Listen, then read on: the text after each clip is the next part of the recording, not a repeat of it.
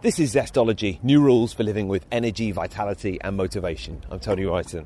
Today's podcast all about gluten. I gave it up 4 years ago. Ever since, I feel like people slightly roll their eyes. Anyway, this podcast is all about gluten and wheat and what happens when you ingest it, and grains in particular, with a man that I've wanted to speak to for a long time, Dr. William Davis. I read his book and it had a huge effect on me. I can't quite remember if that was the kind of tipping point in terms of giving up gluten, but it may well have been. It's a brilliant podcast, one of my favourites. The bit at the end about the miracle yoghurt you will love, as you will love the bit about vitamin D as well. I thought that was actually some of the best parts of the podcast, right at the end. But all of it is good, and here it is. Dr. William Davis on Zestology.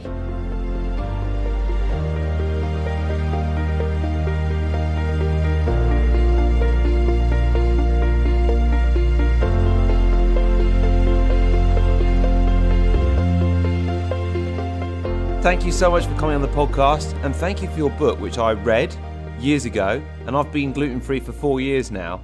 And it kind of gave me the nudge I needed, because I always knew that when I had pasta or pizza or a beer, I had a dodgy belly afterwards. But I didn't quite take the plunge to eliminate gluten from my diet. So thanks for an amazing book. That's great, Tony. And of course, the gastrointestinal intolerance to grains, just the tip of the iceberg, goes far, far deeper than that. Well, that's one of the first things I wanted to ask you, actually, because, you know, some of my friends roll their eyes a little bit when I ask for the gluten-free menu when I get in a restaurant, and they're all like, look at me, mate, I'm having croissants for breakfast, I've had a few beers tonight, and I'm absolutely fine. And I find it quite hard to explain, yes, but Dr. William Davis said in his book that there's loads of toxins in gluten, so just tell us why you call it, is it Franken-gluten? Franken-gluten? Franken-wheat, Franken-grain. Yeah. You know, Tony, grains or seeds of grasses, I remind everybody that's what grains are. They're seeds of grasses. Because when you remind everybody that we are told by our own governments and agencies the Academy of Nutrition and Dietetics, American Heart Association, and their British counterparts, we're told that grains, seeds of grasses, should dominate the human diet. Well, this is completely unprecedented. No wild living human population has ever done that, and they're pushing us to increase our consumption of the seeds of grasses to 70% of all calories, which is it would be bad enough if they just said, we're not sure whether humans should consume the seeds of grass because you don't have the digestive apparatus to break down the components of grasses, and they make you quite ill. You could experience it as irritable bowel syndrome type symptoms, diarrhea and gastric upset, etc. You could experience it as neurological impairment, like cerebral ataxia, and you start walking into walls and wetting your pants at age 53. You could experience it as type 2 diabetes. You could experience it as obesity. You could experience it as rheumatoid arthritis or Hashimoto's thyroiditis or leg edema or hypertension or high triglycerides or high cholesterol. It shows up in so many different ways, and yet this is the food we're all told should increase in our diet, which is, it's as if we were told, for lung health, Tony, you should smoke a minimum of a pack of cigarettes a day. It is that awful. Yet look how deeply it's infiltrated into our diet, such that your friends give you the funny looks when you order for the gluten-free menu, when you're the one who's doing it the way it was supposed to have been done all along. And I think a lot of people, not just my mates, but a lot of people will be listening to this and thinking, well, how can so many people get it wrong? And how can the conventional medical establishment get it wrong? Because your message is quite different from theirs, isn't it? Yes, and when I first wrote the original Wheat Belly 8-9 years ago, I kept on thinking, am I the idiot here? Am I the asshole? Am I the one who's overlooking some crucial fact? And the opposite has proven true, Tony, that the deeper I dug, the worse it got. And it was clear that people who craft nutritional thinking were guilty of very, very basic logical flaws. For instance, this is a very big one. If you replace something bad for health and replace it with something less bad, and there's an apparent benefit, then you should not conclude by that, right? That a whole bunch of less bad thing must therefore be good. For instance, if I replace full tar unfiltered cigarettes with filtered low tar cigarettes, and there's an apparent modest reduction in lung cancer and heart disease. Should I therefore conclude that smoking a lot of filtered low tar cigarettes is therefore good? I mean, put in those terms, it seems stupid. Yeah. But that is the theme that winds over and over and over through nutritional thinking. Replace something bad with something less bad. Less bad must therefore be good. White flour, bad. Whole grains, less bad. And those data are clear. 14 epidemiological observational studies that demonstrate that if you replace white flour products with an increasing quantity of whole grain products, there is less type 2 diabetes, less obesity, less colon cancer, less heart disease. That's true. What they failed to recognize is what happens if you remove those things entirely, all grains. And those studies have been done. We don't have to do new studies. They've been done. And they show dramatic reductions in hemoglobin A1C, type 2 diabetes, autoimmune diseases, numerous gastrointestinal problems. So the data already exists, but it's not popularized. It's not, I mean, aside from efforts like yours, your podcast, you're not going to hear this on national TV because there's too much money involved. Well, you say that, but your book did you have any idea, because it was a New York Times bestseller, wasn't it? And did you have any idea how big it would be?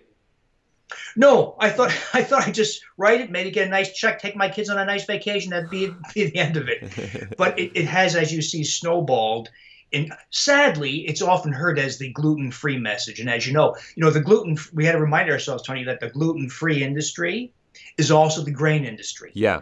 So they're not the smartest, but they're smart enough to recognize that this gluten-free message, if misinterpreted, is a win-win for them.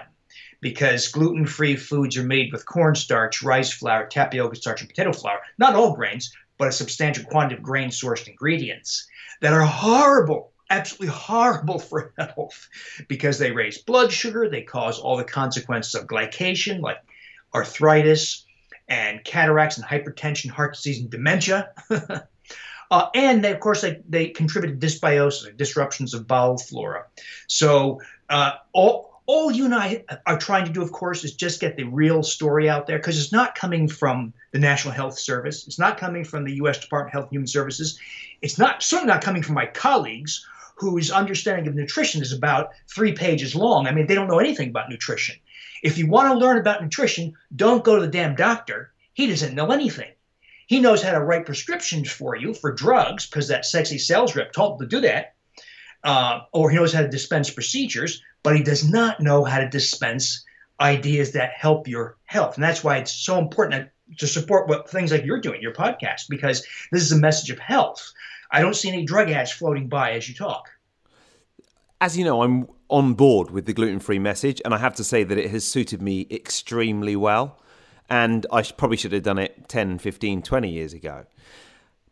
There are plenty... The argument is, though, that how can gluten be toxic and addictive now, where 50 or 100 years ago, hardly anyone was gluten-free and hardly anyone had problems with gluten? It was perfectly okay for them there. You saying that it's kind of, I'm eating naturally now the way I was supposed to be eating because I'm not eating gluten. But 50, 100 years ago, people seemed to eat it without much problem.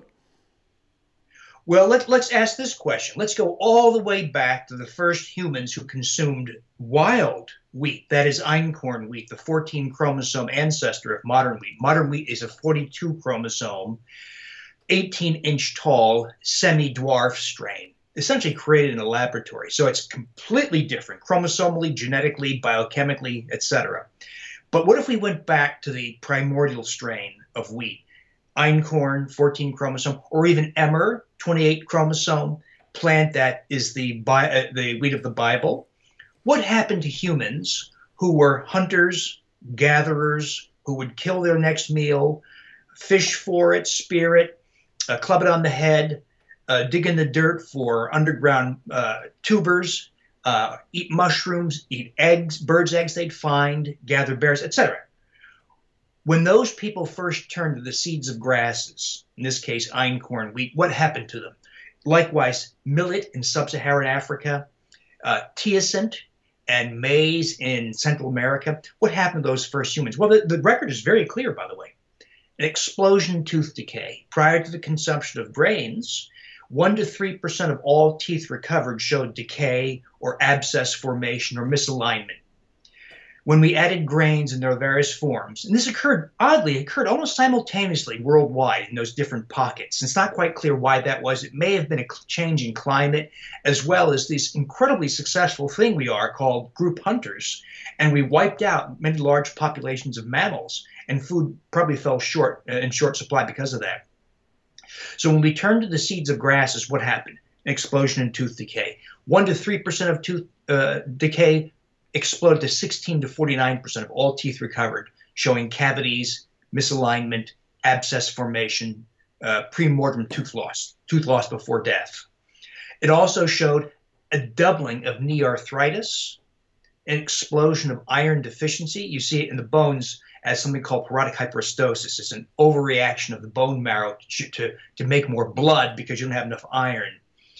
Men shrunk by 5 inches, women shrunk by 3 inches. That was a transient effect that only lasted a few thousand years. But in other words, when humans even turned to traditional wild strains of grasses, seeds of grasses, we paid a huge health price. It keeps you alive. If you and I, Tony, were starving and you had to feed your family, and all you had was a loaf of bread or a field of grasses, you should eat it.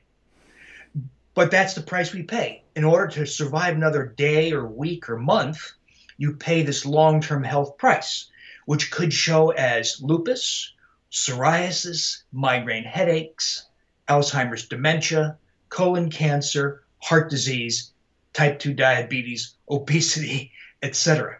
So it is a trade-off we unwittingly made, near-term calories for a long-term disease. Now, what agribusiness did was they took traditional strains, that is 42 chromosome trichotomestibum, that's what wheat is, and they changed it. So, for instance, one glaring example is what BASF did, the world's largest chemical manufacturer. They had researchers at Oregon State University on the west coast of the U.S.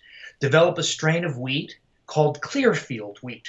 They took semi-dwarf strains, 18-inch tall strains of wheat, and subjected it to a process called chemical mutagenesis. This is, by the way, prior to the age of genetic modification. Does not involve gene splicing. And I point that out because the wheat industry loves to say, Dave, this is crazy. We don't have any genetically modified wheat. They're playing a word game.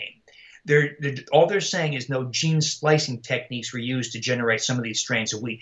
The methods used to generate modern wheat were worse than genetic modification, far worse, such as chemical mutagenesis.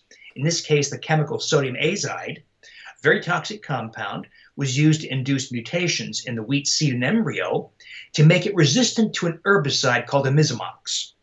And so just like genetically modified corn, you spray imizamox all over your field, it kills the weeds, does not kill your wheat. Well, this is a problem because, one, your wheat's now full of imizamox, this toxic pesticide or herbicide, and, of course, the wheat has been completely changed. So the genetics of wheat today are nothing like the genetics of wheat in the past. And what they did was make it much more toxic. Not because they're evil. They are evil people, but that's beside the point. They did it because it raised yield per acre, profits. They did it for agricultural reasons, increased yield, increased resistance to pests. For instance, there are 2 pest-resistant compounds in modern wheat, phytates and wheat germagglutinin. They're very good pest-resistant compounds. And so farmers, as well as geneticists, selected strains of wheat that were better at expressing plenty of wheat germagglutinin and phytates. But those are very toxic to humans. So they improved wheat for agricultural purposes and amplified the toxicity of wheat. And those are just 2 examples among many, many changed compounds in modern wheat. Wow. So you said that there's a kind of this near-term trade-off between filling up your belly and the long-term kind of deficit. But I was getting the near-term problems as well. So some people have an immediate issue with wheat, and for others, they won't notice it in the short term, but a slice of cake may well prove to be not very beneficial in the long term. Absolutely.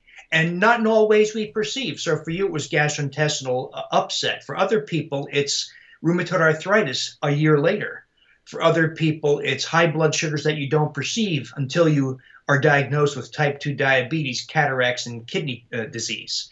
So what's incredible, Tony, is the vast variety of ways that this thing inflicts its harm on humans. There's nothing wrong with wheat or grasses. They're beautiful plants. It's when humans try to eat them. There are certain things humans are simply not equipped to eat. One of the reasons why wheat is so toxic, beyond the changes introduced by agribusiness, is humans simply don't have the digestive apparatus to consume the seeds of grasses. Cows and sheep and goats and horses do, of course. They have a dental pad, which is a bony protuberance on the top of their mouth to grasp grasses. Yeah. They have teeth that grow continuously throughout their lives because grasses have sand-like particles in the blades and it erodes their teeth. They have a 4-compartment stomach, one of which has a grinding function, and they also have unique microorganisms that allow them to break down the components of grasses like cellulose. They also have a spiral colon, unlike our little abbreviated couple of turn colons. In other words, in order to consume the grasses of the earth, you need very specific adaptations developed over millions and millions of years. We have none of those. And yet we try to turn, think of it, in times of war, people have tried to eat grass, their seeds, the blades, the roots, etc., and inevitably they get sick. They have diarrhea, they throw it up, they have abdominal pain. If it passes through, it comes through completely undigested. Because humans, this remains true even of modern wheat, that many of the components, particularly the proteins, are indigestible. You can ingest them, but you cannot digest them. Wheat germ gluten, for instance, very toxic compound in wheat, rye, barley, and rice, oddly, is very toxic. It takes 1 milligram to wipe out the colon of a rat, and the average citizen in the US and the UK consumes about 18 to 20 milligrams per day. Well, this protein is completely impervious to human digestion. It goes in intact, it comes out intact, but it does all kinds of weird things in its course from mouth to toilet, such as cause gallbladder stasis, bile stasis. It blocks action of the pancreas to release pancreatic enzymes. Those things, of course, lead to dysbiosis and disruption of digestion. And it also is highly toxic, directly toxic to the intestinal lining. So that's just one protein among the thousands of proteins in modern wheat that are toxic to humans. It's like kicking a baby, Tony. It's so easy to pick on wheat because there's no end to the list of problems. But the astounding thing is, of course, it's held up as the most important thing in your diet, which is a completely absurd notion. One of the things I think is quite interesting is I agree with you. And yet I think if I was to have kids, I know myself it's very hard to avoid gluten. There's sometimes I've eaten something and I've thought, you know yourself, when you go out to a restaurant, they say, is it gluten-free? And they're like, yeah, and then they'll bring it. It's definitely gluten-free. And they say, hang on a sec, and they go and ask the chef, and then they take it away again.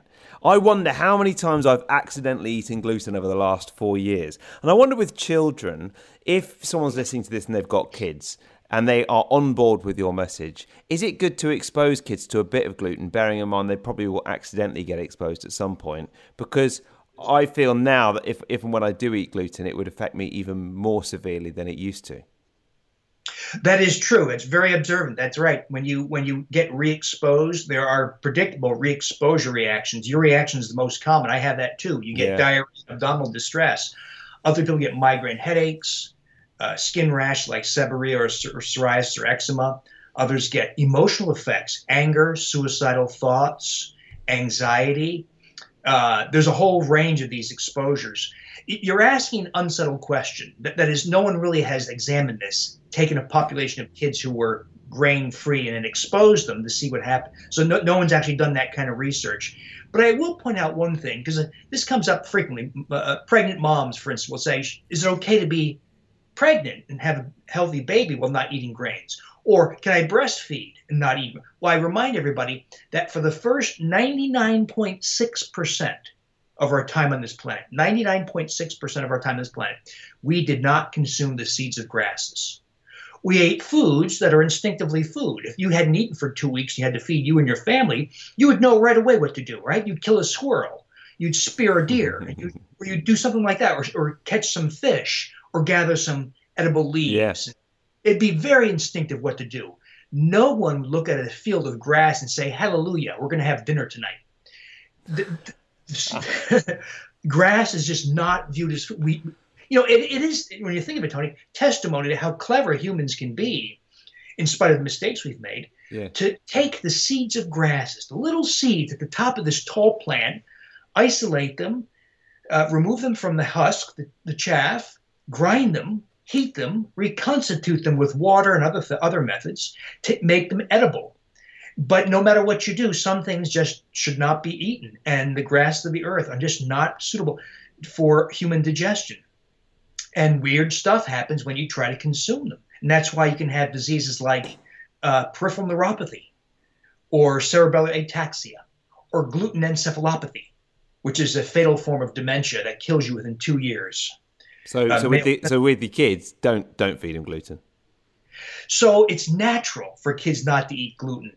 What's unnatural is to be exposed to gluten, gliadin, glutenins, wheat germ gluten, amylopectin A, thyroreductases, serpins. In other words, the thousands of components of this thing called wheat and grains. So I think it's perfectly fine to have your children revert back to the way they were supposed to have eaten anyway. Before this, we made this mistake of less than 0.5% of human history, including the seeds of grasses. I think that's okay, and accept that there's going to be occasional exposures that are inadvertent, or your 8-year-old son goes to a birthday party and he says, what the heck, I'm going to have a slice of birthday cake, but then pays the price with diarrhea. That can be a very useful lesson for that child, right? Because he now understands that certain things simply do not belong in a diet. And by the way, those are the same kids who shun candy and like broccoli and asparagus and Brussels sprouts and pork chops. So there's a wonderful, and kids, I love this, Tony, when you get rid of grains, something happens to taste perception. And you love Brussels sprouts. You don't need cake and candy. I love Brussels sprouts as well, but I do have a sweet tooth too. Brussels sprouts are the food of the gods. Well, a corollary to all this is to reject this idea of cutting fat and saturated fat. So that this idea of cutting total fat and saturated fat was ridiculous in the first place. The science was so flimsy. There were misinterpretations. There were political reasons for embracing that idea, and it became part of, at least in the U.S., the food pyramid, food plate, and likewise dietary advice in the U.K. It was based on ridiculous science. It's all crumbled now. And oddly, very quietly, all those agencies are slowly retracting their message. The Institute of Medicine in the U.S., about 3 years ago now, retracted all the advice to limit dietary cholesterol and total fat. But it didn't make the headlines because there's too much of a vested interest in maintaining this low-fat franchise. Nabisco, Kraft, General Mills, all those companies make literally tens of to hundreds of billions of dollars a year by selling products into the low-fat market. And so when official advice quietly retracts all that advice, no one talks about it. So it takes broadcasts like yours to popularize these ideas. I wonder if it's also the fact that, let's say that these companies were to acknowledge that high-fat diets were, potentially good for the population. It's not just that. It's just that those low-fat ingredients are so cheap compared to the good saturated fats, good inverted commas, that they'd have to put in their products, which would be way more expensive if they're going to use good quality ingredients than what they're using now. Good point. Very good point. Yeah. So one of the things I like about you is you're very outspoken about kind of big pharma and big food companies, and you don't hold back when you think something's not right. What do you think of food companies in terms of the average American diet and the average world diet at the moment, and what they're doing and what they're not doing? I fear, Tony, that big food and big pharma, big agribusiness, and the medical device industry and the healthcare industry likewise have become comfortable with predatory practices. Just as this thing we're going through, where women are coming out and exposing some of the sexual harassment they've been experiencing, and were squashed and kept in the dark for so long. Same thing here. The predatory practices of big food and big pharma. You know, the U.S., big pharma runs ads. If you watch the morning news, now 2/3 of commercials are for prescription drugs. No way. I mean, that's insane that you even allow that. That is insane, because you have to you have to go to your doctor and say, I would like you to prescribe me, right? Well, the gullible do that. Exactly right. I hope most people who have their eyes open just turn it off, or just fail to watch network and cable TV now, because it's so dominated, which, by the way, means if a guy like you wants to come on American TV, they won't let you, because big pharma is so influential now in driving ad revenues that they will not host messages like yours or mine. So they'll host, if you want to talk about low fat. You must have been on morning TV talking about your book. Years back when it was Wheat Belly. Now that I've converted over time to this undoctored type message, that is, you and I can enjoy magnificent health that is superior to the kind of ridiculous health the doctor tries to dispense. That message is unfriendly to big pharma. And so messages like this are no longer welcome on TV. That's what we're up against. That with the big money interests like big pharma, big food, now control the message, which is horrifying. You know, in a world, UK and US, where we pride ourselves on freedom of speech, big business has essentially squashed freedom of speech. So this is why what you're doing is so critical, because it's getting the message out to people. Because in the US, ABC, NBC, CBS are not doing it. They have abdicated their responsibility to report. You know, healthcare is a disaster in the US. I'm shocked when people say, oh, the US has the finest healthcare system in the world. No, it doesn't. It's not even close. We're last, dead last in westernized countries like the Netherlands and France and the UK and Canada. We are dead last. We get the least for our $3 trillion that is spent on healthcare. Yet they run ads for drugs on TV that can commonly cost $3,000 to $10,000 a month. That's what's happening in the U.S. And so, but despite those problems, you know, if you have hepatitis C, even though it's inactive, a primary care doctor here can write you a prescription for Sovaldi or Harvoni. Those are the two drugs for hepatitis C. One vial, Tony, one vial of 120 tablets. You take that little prescription to the pharmacist, to the druggist, and he charges you $84,000 to $94,000. And that's not you paying it, that's the insurance company paying it. Well, that's the insurance company paying, that we all end up sharing. Yeah. And that's why healthcare insurance costs in the U.S. are still growing at unbelievable rates. Drug costs are growing at 22% per year. In other words, it's crippling. But that money, that money is being transferred from the public's pockets into the big pharma's pockets. So healthcare has become, oddly, this enormously successful wealth transfer from the public into the pockets of people who are, I'm not talking about the nurse or the LPN who's wheeling somebody. I'm talking about the decision makers, the people who are properly positioned to get the big, big payoffs. That is, the executives in big pharma, medical device industry. Even the doctors make sure they're positioned for a big payoff.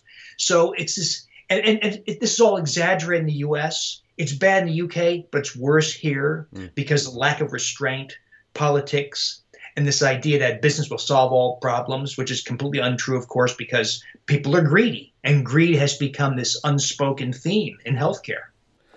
So it does occur to me, if the big food companies, or the big pharmaceutical companies, actually more relevant, were to say come up with a one-time treatment that would eradicate certain illnesses or diseases or problems and would be very cheap, like getting rid of gluten intolerance, for example, it might be against their interests to actually market it. That's one of the problems with these super powerful companies, isn't it? Absolutely. So a dream come true for big pharma is to develop an expensive drug that you require chronically, like statin drugs for high cholesterol, which is a whole That's a whole podcast of its own, right? The Yeah, scam called statin drugs and high cholesterol, which has nothing to do with heart disease, by the way, though yeah. they meant to persuade us of that. So but that's their darling. They want long-term chronic issues. Pneumonia, that's a big yawn, right? That's antibiotics for a couple of weeks, and who cares about that? So that's why you see all the funds being diverted away from short-term therapies to long-term chronic therapies. They want the lifestyle diseases, which of course, but lifestyle diseases are caused by lifestyle. And the solution is not 3 pages of new drugs. It's just don't engage in the practices and lifestyle that cause these things in the first place. So all these diseases now that are rampant in modern society, hypertension, high cholesterol, hypertriglyceridemia, fatty liver, type 2 diabetes, obesity, psoriasis, seborrhea, etc., are all caused by diet and some of the nutrient deficiencies that either result from that diet or simply result of the deficiency of modern life, like vitamin D and magnesium. But correct them, Tony, and people and tell people about them, and they're given extraordinary, magnificent control over health at virtually no cost or very little cost. This podcast specifically focuses on energy, and one of the things I like is that some people listen and they have got real problems, perhaps an incurable illness, but other people, they're just interested in the extra kind of 2 or 5%. Presumably, you would recommend them looking at gluten, if they are eating gluten, wheat, as a way of achieving that extra 2 or 5%. Yeah, I would caution everybody, though, to not just view this as a gluten issue. So, for instance, corn. Corn is a seed of a grass also. People forget that because they see it as the cob, but the cob is actually a very bizarre mutation of the seed head of the teosinte and maize plant. If you saw a picture of teosinte, it looks like a grass. It's just a wild growing grass. So corn, of course, is gluten-free, meaning it doesn't have the protein gluten in it. It has a protein called zein that looks a lot like gluten, actually the gliadin subcomponent of gluten. And so that's why when people with celiac disease, for instance, eat gluten-free foods made with corn starch, it's corn starch, not corn protein, but the corn starch is contaminated by zein protein. That's why many people with celiac disease have their disease reactivated by gluten-free foods. That is the status of modern health advice from most doctors. That is, follow a gluten-free diet, eat gluten-free foods of the kind that reactivate your celiac disease. So that's why I remind everybody it's really not gluten-free, but grain-free. So millet has no gluten in it.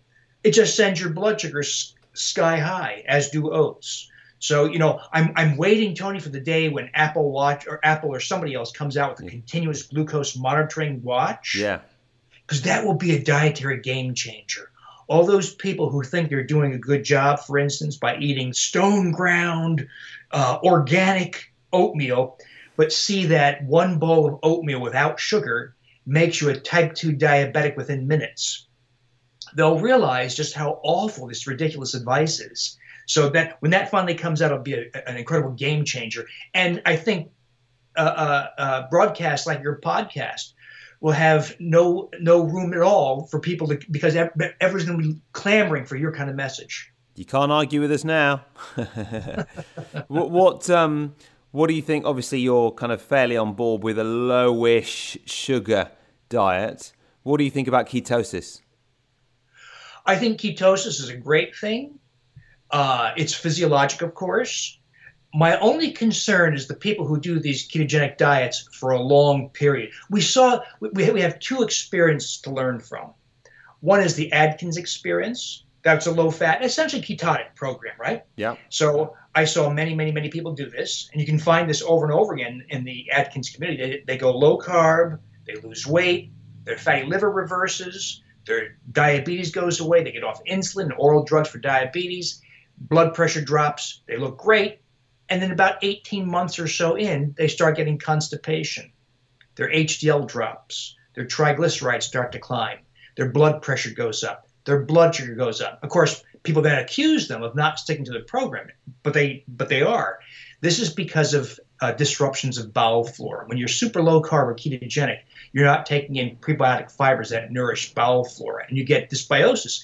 Long term, you get other things like diverticular disease and colon cancer. So it's a very serious issue. We had the Atkins lesson to draw from. We also had this issue, this crazy issue of kids, thousands of them in clinical studies, who were put on ketogenic diets to suppress intractable seizures. And it works. There's a 50 to 80% reduction in seizures, and they stop growing. They fall off the growth curve. They fall in the 5th percentile for growth. And they get constipated. They develop metabolic distortions. There's an occasional sudden cardiac death, cardiomyopathy, selenium deficiency. In other words, there's something wrong with chronic long-term ketosis. I think you can remedy the problems with ketogenesis just by adding prebiotic fibers and going off ketosis. I look at ketosis, Tony, like stress. If you like the stress response, because you're a adrenaline junkie, and so you seek out stress all the time. Well, now the stress response, a normal physiological response, becomes unhealthy. Yeah. Funny stuff starts to happen when you're chronically stressed, like in a divorce or financial ruin. Bad things happen with chronic stress. Likewise, ketosis is physiologic, but it's meant to be an intermittent response. It's not meant to be an around-the-clock 24/7 response. And when you do that, now granted, the experience with kids and seizures, it doesn't fully apply. For instance, some of those diets meant these kids drank corn oil, which of course is horrible. But there's still lessons to learn, and there's uncertainties that apply. And this worries me because there are now programs introducing ketotic diets on a large scale, not accounting for prebiotic fibers and not allowing for the nutrient deficiencies that can develop in chronic ketosis. Okay, that's given me, I kind of am intermittently in ketosis. That's given me quite a lot to think about, actually. Tony, it could be as simple as having a glass of wine. You can break your ketosis. Oh, well, yeah, that I wouldn't worry about that. Yeah. I'm not very strict about it. In fact, it'll probably be music to most people's ears because it is so hard to stay in ketosis all the time that I often like to justify to myself that if, it's all right if you come out in the evening, the next day you'll be back in it.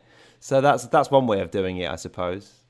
And you briefly mentioned fertility before. Do you think that gluten, wheat, and corn, and some of the other grains that you mentioned have a negative effect on fertility for men and women? No question. And it's not just one thing. It's not just the gluten or the gluten. It's also the growth of visceral fat. Visceral fat, tummy fat, is very inflammatory, and that alone is extremely hormonally disruptive. So a typical case would be a guy who's got the wheat belly, visceral fat, and visceral fat is weird. It expresses an enzyme called aromatase. And aromatase takes male testosterone and converts it to estrogen. So these guys with the big tummies have low testosterone, low libido, high estrogen, red faces, and large breasts. Oh. Compounded even further, the gliadin protein of wheat, rye, and barley, upon partial digestion, because it can't be completely digested, yields something called the A5 pentapeptide. It's a 5 amino acid peptide, and it is a powerful provocateur of prolactin. Prolactation, it makes your breasts grow. Oh. So guys get man boobs. So these guys have big tummies and big breasts. And it's very, very embarrassing for guys to have this. They can't go out to the beach. Kids make fun of them. I mean, really weird stuff. This is all from grains. Likewise, in women, we see the most exaggerated hormonal disruptions in women who are, in about the 15% of women who are prone to polycystic ovarian syndrome. So fairly common. These ladies, when they consume grains, grow also visceral fat. That's also hormonally disruptive and inflammatory. They get higher estrogen than they're supposed to, which is a breast cancer risk, by the way. They get high testosterone, and for that reason, they grow facial hair. Some of them actually grow beards, and they become infertile. They have magnificent responses to this lifestyle, Tony. They lose the weight, their tummy fat dissolves, their hypertension goes away, the type 2 diabetes, that's very characteristic of this condition, goes away, their facial hair recedes, estrogen drops back to normal, testosterone drops back to normal, and they have children. So we've had many ladies become moms on this lifestyle just because they got rid of all those hormonal distortions. So yes, so grain consumption due to amylopectin A, due to gliadin, due to wheat germ or gluten, due to its many, many components, contributes to hormonal disruption, including infertility. Wow. Do you find that your message is it's still controversial for many? Do you feel like kind of powerful forces are arranged against you at times? Oh, absolutely. There's no question, Tony. That's why I'm grateful for what you're doing and other podcasters and people who want to just talk about the truth, because network TV doesn't want to talk about this. Major magazines don't want to talk about this. So we have to get it out. It's this age where money controls the message. We see that so often now. One of the big tragedies is that healthcare, much more so in the U.S., is an absolute disaster. When you enter the healthcare system, you are exposing yourself to an incredibly predatory industry. And I see this happen all the time. People go to the hospital for one thing. I've seen this just recently. Someone goes into the hospital with a shoulder pain because they were gardening. They want to make sure it's not something more serious. It's just shoulder pain from gardening. But they go in, they end up with a heart catheterization, an electrophysiologic study, a tilt study, neurology consult, 5, 6, 7-day hospitalization, $170,000 bill for shoulder pain. They leave with a prescription for naproxen. Oh yeah, this happens all the time. Because when they see you have a nice healthcare insurance card, they will milk you for all it's worth. Here's how doctors are employed in the U.S. now, more often than not. They're hired as employees of the hospital, but they're told, doctor, the more revenue you generate for your hospital system, the larger your end of quarter bonus. So it's a difference in bonus of, let's say, $10,000 versus $150,000. So guess what my colleagues do? They churn you. So if a nice guy like you comes in with a headache, you've got an MRI, a lumbar tap, neurology consultation, EEG. In other words, this kind of watch and wait or see your primary care doctor and just kind of do the natural, normal things, that's all gone. It is a predatory system bent on extracting maximum revenue. So the rules are all distorted here, much more so in the U.S. It's bad in the U.K. too. I have friends in the U.K. who tell me similar things going on, just not quite to the extravagant level that's going on here.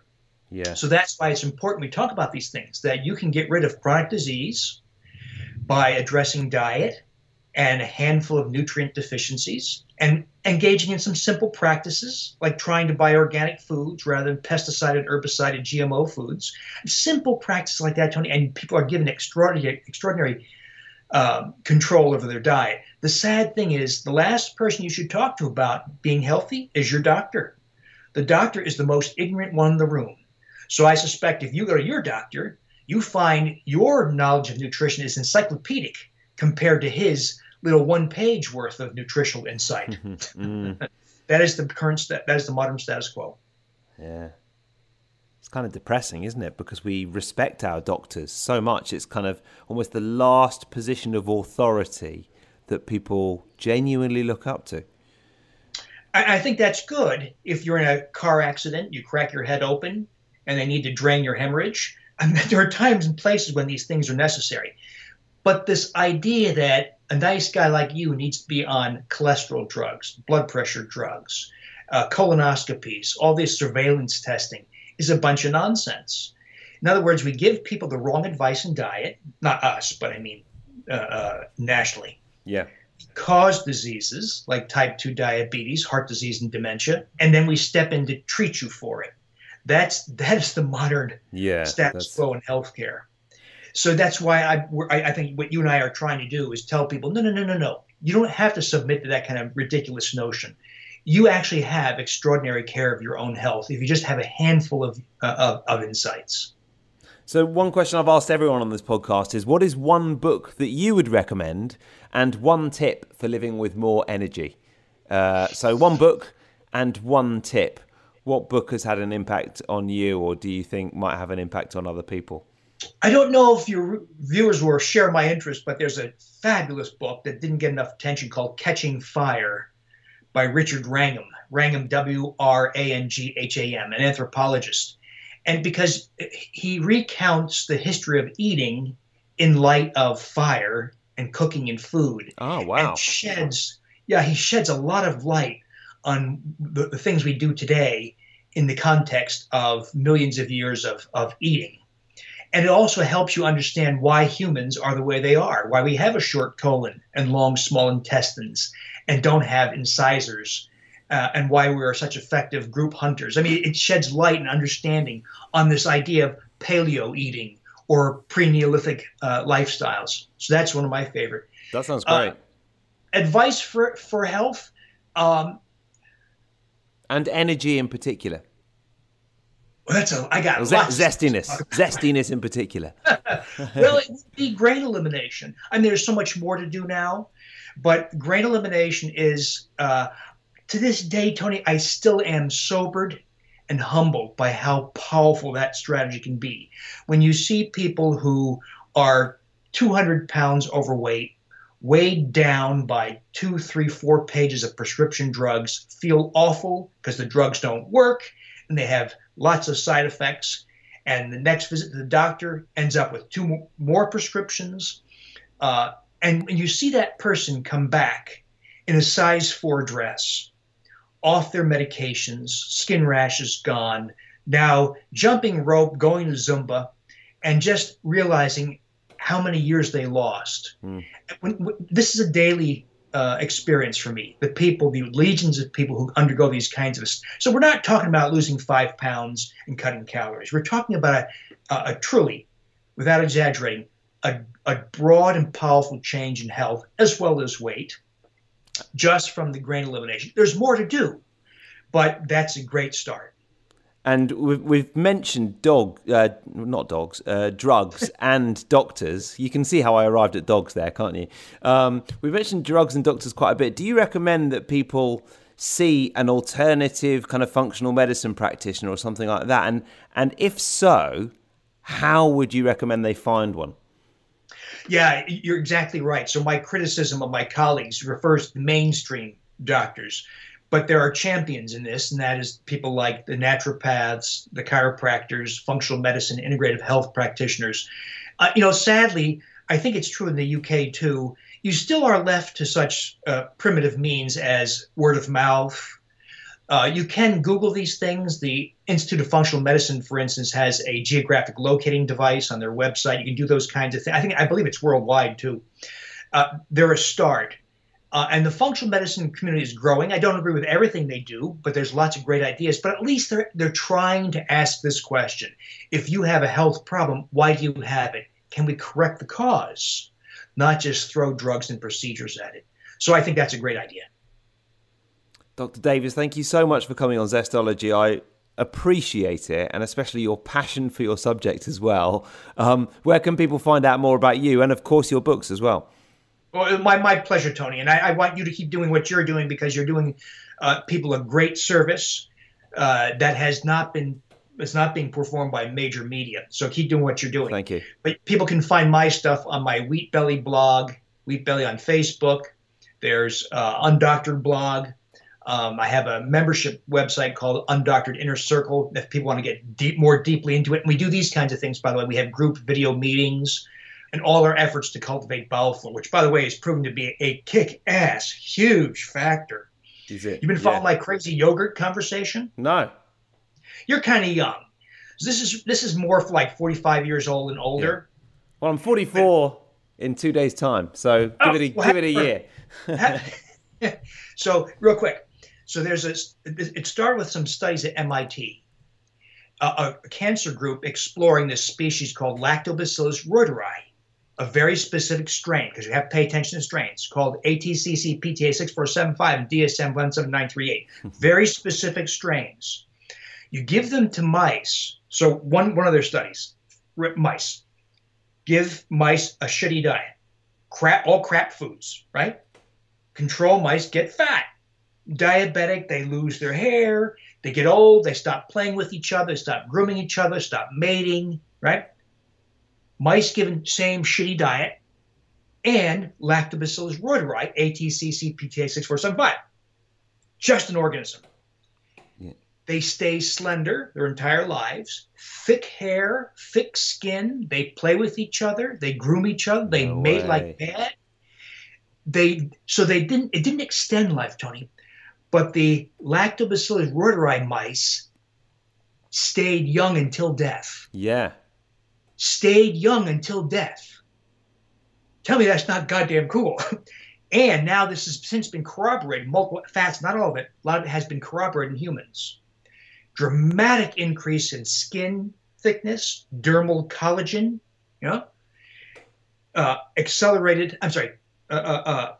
increased bone density, increased testosterone dramatically, better engagement, better empathy for other humans, thicker hair, unbelievable stuff. Wrinkles disappearing, and I'm talking about within weeks. The effect is dramatic. A lot of ladies, for instance, will take collagen hydrolysates to reduce wrinkles as well as to rebuild cartilage. Well, you do that every day consistently for a year, you get a teensy-weensy effect. You outstrip that effect within days of doing this. And how do we find this? So it's oddly, these strains are patented. And I didn't know you could patent live work. If I can't patent you if I wanted to, right? Yeah. How can we patent live work? That's Somehow ridiculous. they locked up these strains with like 180 patents. So I think they a patent for a process, that kind of stuff. So the patents are held by BioGaia, BioGaia, a Swedish company. They'll sell it to you. The problem with what they sell you is the counts are real low. 100 million CFUs, 100 million bacteria of each strain, which sounds like a lot, but it's not. It's very little. Most probiotics are in the tens of billions. Now we're getting into hundreds of billions and even trillions. So 100 million CFUs is a very, very small quantity. And when all of us took it, nothing happened. Or it's really slow. So I made yogurt, not because yogurt's wonderful. Yogurt's an amplifying mechanism for bacterial counts. And if you ferment for about 36 hours, given the doubling time of this species, you get about 1 trillion counts in yogurt. But we make the yogurt in a very specific way. First of all, we start with high fat, some high fat starting material. Like I use, I don't know what you call it in the UK, but we call it half and half. It's half cream, half milk. Yeah, I think we probably call it something similar. Or Okay. maybe single cream or something like that. Yeah. Okay. Yeah. So it's 18% fat. Okay. Start organic half and half. Add prebiotic fibers to the yogurt, Okay. like raw potato starch or inulin, and then you add some source of the organism. First time you do it, you crush 10 tablets, you add that. Subsequent batches, you can use the prior batch. You can use a few tablespoons of the prior batch. And then you keep it at 110 degrees by some means. A yogurt maker. Do you have instant pots there? Yeah, we do. Instant pots will do it. Or a slow cooker. Rice makers, slow cookers will do it. I just use my oven. I turn the oven on for a minute, turn it off, do that every few hours. And you want to let it ferment for about 36 hours. You eat a half cup a day. This is all, by the way, it's all on my Wheat Belly blog. Yeah. Eat a half a cup a day. First effect you're going to experience is complete disinterest in food. Complete, Tony. Not like, I mean, you can taste food. Food still tastes good, but you will be completely indifferent to food. So it is a magnificent facilitator of fasting, if you want to. Well, I quite like food, though. Oh, it doesn't mean you won't like food. It just means that, and this effect is more prominent the more overweight you are. So you're not going to have much of that effect. Okay, cool. It's called the anorexigenic effect. Okay. But the reason I point that out is if you get the anorexigenic effect, you know you've boosted oxytocin. Yeah. And that's what's responsible for all these effects. Increased bone density, increased skin thickness, accelerated healing, increased testosterone, on and on and on. And I'm seeing this play out in real people. Every week I do this virtual meetup online like this with people from all over. There's Mary from Rochester and Chester from Thailand, and we're all sharing our experiences. And every week, most of the ladies are better at making an observation on skin health, are reporting reduction in skin wrinkles, reduction in neck wrinkles. I had a woman who had exposed veins from taking prednisone for many years, gone within 3 weeks. Ladies who get the senile purpura, the blotchy purple spots on their skin with any little minor touch or trauma, Right. gone. I mean, it's all astounding. because of crazy yogurt. All because of this crazy organism that we amplify via the yogurt. Yeah. Wow. So, yeah, it's and the craziest are you having the crazy yogurt every day? I've cut back to every other day because I got sick and tired of making yogurt all the time. Yeah. You need someone to actually persuade someone to sell the yogurt ready-made. I'd pay a fortune for it right now. Well, I'm talking to people about that. I don't really have any interest. I got enough to do. But I've got people who are wanting to do that, so we'll see if that happens or not. But when you eat the yogurt and you essentially seed your intestines with this species, a strain, you have it for more than a day, so you don't have to eat it every day. So I think you're probably fine eating it every other day or every third or fourth day, something like that. We're still at the edges of what's known about this thing, but it is, I wouldn't say it's as big as grain elimination or vitamin D. Vitamin D is number 2 as among the biggest things I've ever seen that yields health. This is, I would say, probably number 3. I don't take vitamin D. Do you think everyone should take it? Oh, ass kicking. Tony, it is huge. Yeah. Oh, yeah. You live in the UK, right? Yeah. You're very far north. You have the latitude of Canada. And so your vitamin D level is probably rock bottom. And, of course, you're a nice law-abiding citizen. You wear clothes in public. You probably don't eat that much liver. So, yeah, you got to get vitamin D is an when I first started supplementing vitamin D in patients when I had my practice about 12 years ago, Tony, that alone is a huge effect. I used to be incapacitated by seasonal affective disorder. You did? Yeah. Yeah. I get up in the morning, it's dark out. I could barely talk. I could barely function sometimes. Vitamin D, gone, obliterated. And reduced potential for autoimmune diseases, dramatic reductions in potential for diabetes, heart disease, dementia. Very few things have been shown to have an impact on cognitive decline. Yeah. Vitamin D is at the top of the list. Yeah. Well, and do you take it in the morning or any time? I think it's best, as you know, to mimic the way it's done in nature. So vitamin D is essentially sun exposure. Mm. So it seems to be a little better taken in the morning. Yeah. It sometimes keeps people awake at night if you take it at bedtime. Yeah. And the dose for a guy like you're probably what, 6 feet tall? Yeah, 6'1". Yeah. So probably 6,000 units a day. Wow. 3 2,000 unit gel caps. I don't know what you have available there, but I'm pretty sure I have enough. Gel caps, or you got like liquid or various different things you can have. Yeah.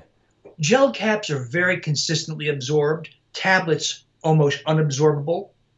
Drops wildly erratic. I tracked 25 hydroxy vitamin D levels in thousands of people over many years, and you just learn these lessons. Yeah. You learn that oil-based gel caps reliably, consistently absorb. Tablets, virtually no absorption or wild erratic absorption, and then drops. You just get wild. So I think you're going to use nanomoles per liter value. So you want 150 to 180 nanomoles per liter.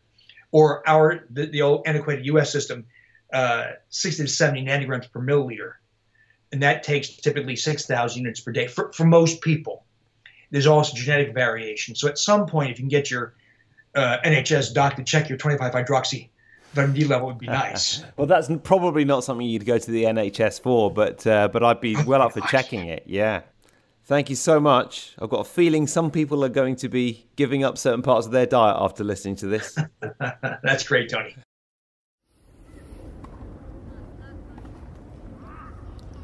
That's it. Thank you to Dr. William Davis for his time. And if you've been inspired by this podcast to give up gluten, put down the pies and the bread rolls and the cakes and everything else, then let me know.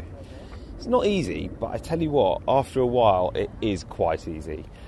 And I would say the other thing is that it kind of takes you out of the line of fire when all sorts of mischievous goodies get, if it's someone's birthday and there's a load of cakes in the office, you just don't eat it and you don't end up eating the rubbish that gives you a sugar spike for about 20 minutes and then a massive low. And all in all, I've not looked back. I definitely feel good for not being on gluten, and I think it's probably helped.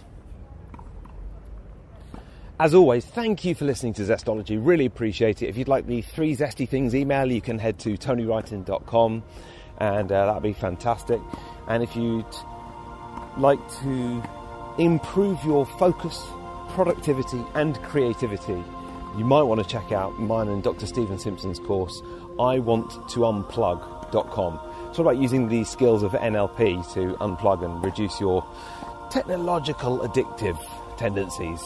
iwanttounplug.com. Use the code Zestology and you'll get 30% off on that, and more to the point, you'll get to use some NLP skills, which is quite fun. We look at logical levels and perceptual positions and all these kind of quite technical NLP terms, and hopefully make them a bit more fun and easy to use. So that is iwanttounplug.com. That's it from me. I'm going to continue my walk around this park in London, and I will speak to you next time.